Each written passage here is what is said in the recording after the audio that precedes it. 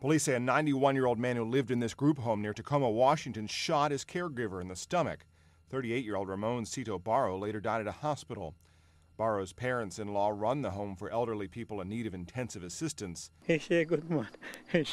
Police say Barro had opened the door to feed the man grapes when the shooting happened. It's not clear how the suspect got the gun. The victim's relatives rushed to the house as the news spread. The state was making arrangements to find new homes for the other 4 residents of the facility.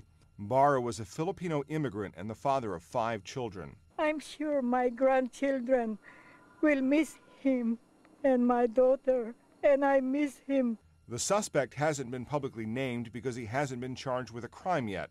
Neighbors told the News Tribune of Tacoma, Washington, that the suspect is a bit of a loner and an eccentric. They say he was known to step outside his door and fire his gun into the air for no reason.